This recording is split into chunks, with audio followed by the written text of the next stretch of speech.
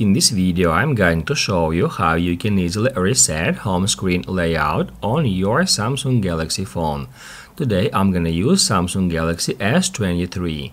Be sure to watch the video to the very end so you don't make any mistakes.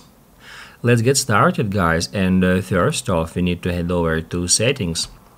To do that, I'm gonna swipe down on the home screen and then just tap at that gear. At Settings, we are looking for Apps, so I'm just gonna scroll down until I find Apps here.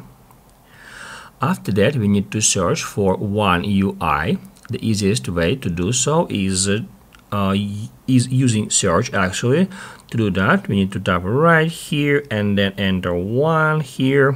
That's how we can easily find One UI Home.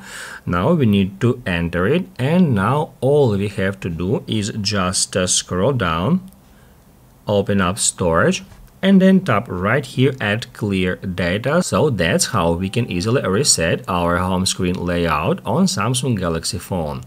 If this video was helpful for you, don't forget to hit the like button.